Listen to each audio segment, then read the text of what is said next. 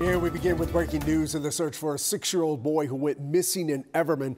A relative claims his mom told her she sold her son at a grocery store. And that's just one of the disturbing details now coming to light as we get our first look at a search warrant in Tarrant County. Detectives say Noel Rodriguez Alvarez's family left town 48 hours before an Amber Alert was issued almost 2 weeks ago.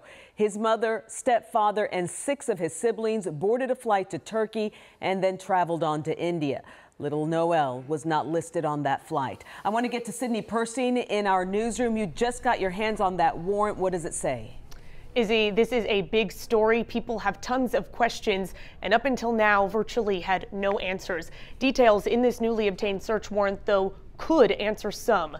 According to the court document, Cindy Rodriguez Singh, Noel's mother, told her mother she sold her son to someone at a Fiesta Market store. Relatives said Rodriguez Singh abused Noel, even told someone in her family once not to give her son any water because she didn't want to clean up after his dirty diaper.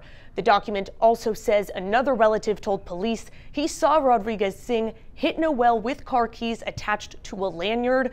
Now, we already know from police Rodriguez Singh, her husband, and their other children boarded a flight to India, as you mentioned, without Noel back in March. This warrant, though, now reveals Rodriguez Singh first applied for those passports for her children in November, and she never even applied for a passport for Noel.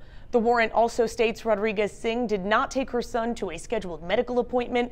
That was back in October. Now, police obtained this search warrant to access specific items: financial and medical documents, clothing, cell phones, laptop, physical evidence of injuries or abuse. I really want to reiterate here, we just talked with the police chief moments ago, and he stressed his officers have not found any evidence to support that claim that Noel was sold at a Fiesta Mart.